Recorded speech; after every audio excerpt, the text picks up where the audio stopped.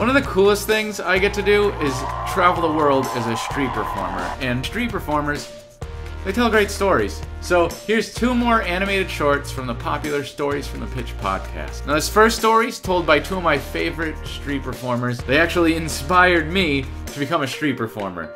Here's Alakazam and Peter Panic.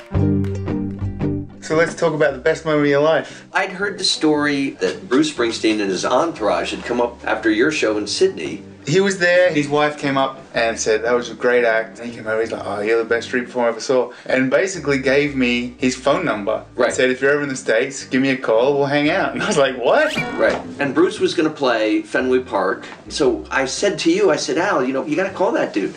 And I watched you pull out your phone, and then you come back over and you said, yeah, they remember me. And so we went the next night, and as he's walking up the ramp, I sort of lost my mind. We walked up, and I'm like, this is my friend Peter there. You're like, I'm from Jersey, dude. I am from Jersey. And the next minute, the security like ushered him into the car. I know. And they drove off. I know. I would bury a body for the dude. I would do anything for him. Yeah. Ain't that crazy? Just goes to show you, always put your best foot forward. You never know who is gonna be watching.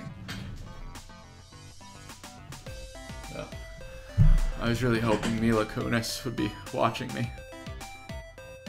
If you like videos like this, you gotta give it a thumbs up so I know to make more. Now this next story, I gotta be honest, I don't really know the people telling it or what they're talking about. But as soon as I heard it, just got all these weird visuals in my head of like what this guy does, and it's just so obscure and strange, and if I saw it, I wouldn't want to look away, and so I just had to animate it. That said, here's the story of Fat Randy.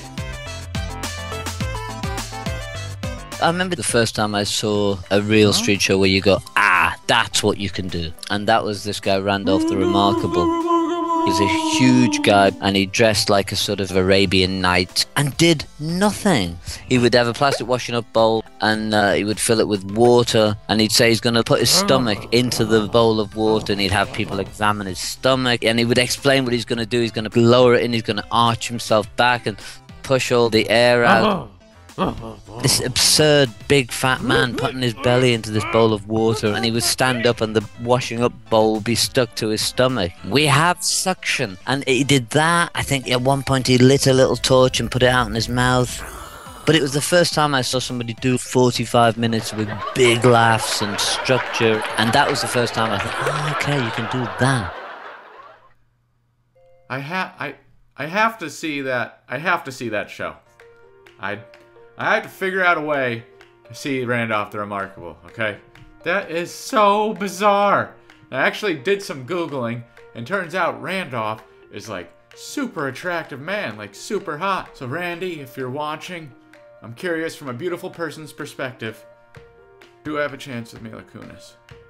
So that wraps up this week. If you want more videos, you gotta check out my new vlog channel or my Snapchat. And for those asking about tutorials, I'm launching some brand new private animation tutorials through my Patreon. So if you want to learn animation from the best, you gotta hit up Patreon for the details. I am itsAlexClark. Thanks so much for the likes and the love, and I will see you somewhere, okay? Bye! You messed up the end! Why you gotta be cute like that? Why you gotta be adorable? Tapangi! My doggy! Oh my goodness! A puppy! A puppy! A puppy! This is the end. A puppy! I just keep doing this until there's a puppy! Until there's only one person left, and I hope that it's Mila.